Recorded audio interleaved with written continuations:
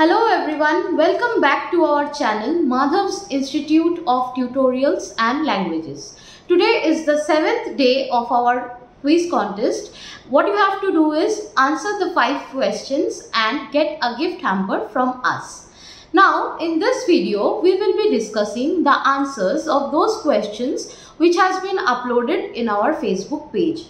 So let's begin with the first question, and the first question is, the break monsoon refers to what? The answer is a temporary pause in monsoon rain. The second question is, the Indian National Congress was founded in which year? The answer is 1885. The third question is, which process is responsible for the synthesis of food in plants using sunlight? The answer is photosynthesis.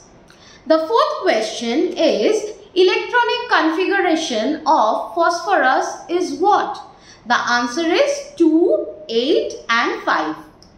The fifth question is, anti-clockwise movement takes as what?